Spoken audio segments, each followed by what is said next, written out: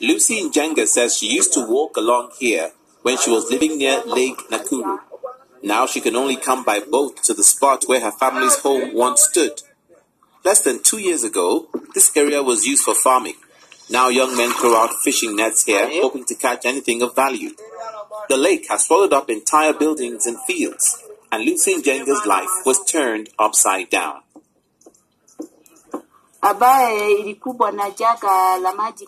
This used to be our house, but Lake Nakuru kept rising. It all began in 2020. Then in March last year, we had to move out because the water had reached a dangerous level. Suddenly, we were homeless. Before, we raised poultry, but the chickens died in the water. Now I'm penniless. I have nothing left to my name.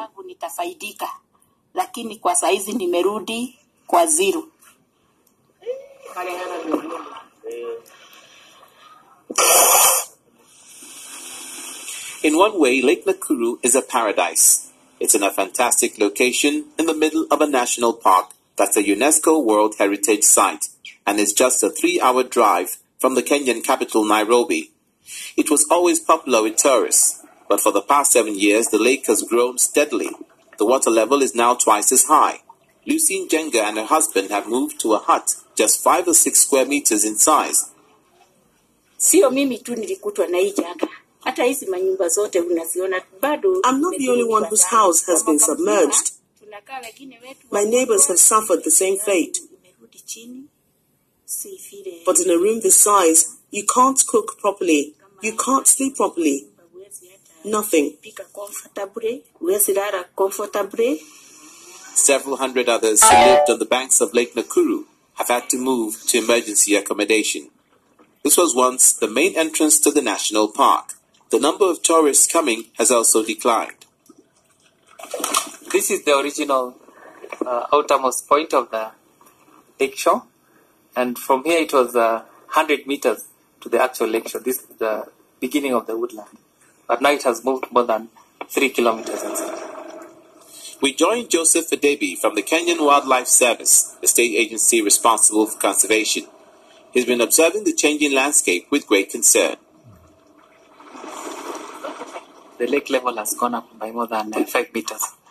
Initially, the lake level was about 4 meters, but now we measured in December, it was 10 meters, but now the lake level has gone back by half a meter, so it's about 9.5 meters. It's had serious consequences for the entire park. Roads have had to be relocated. Animals and birds are struggling to find enough food and suitable breeding grounds. That's forced many of the flamingos, for example, to leave.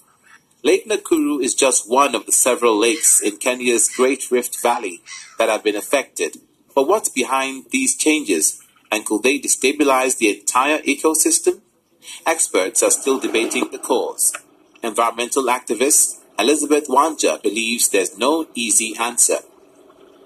When we registered the highest levels of water, and it could be attributed to a complex and myriad interface of climate change, land use change, and geological factors, which has resulted to a number of social economic impacts and also hydro and ecological impacts on the lakes.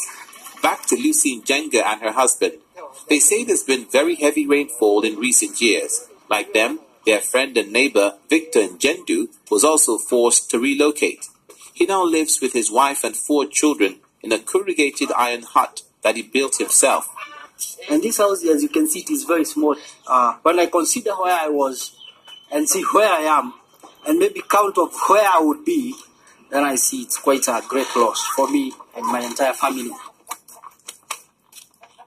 Victor Njendu struggled on day by day. He does his best for his family, but finds it hard to stay positive. Lake Nakuru continues to shimmer with all its beauty and attract tourists, albeit in smaller numbers, but the entire area has changed. Meanwhile, Lucy Njenga is deeply unhappy. She dreamed of enjoying her retirement by the lake. Now she faces an uncertain future.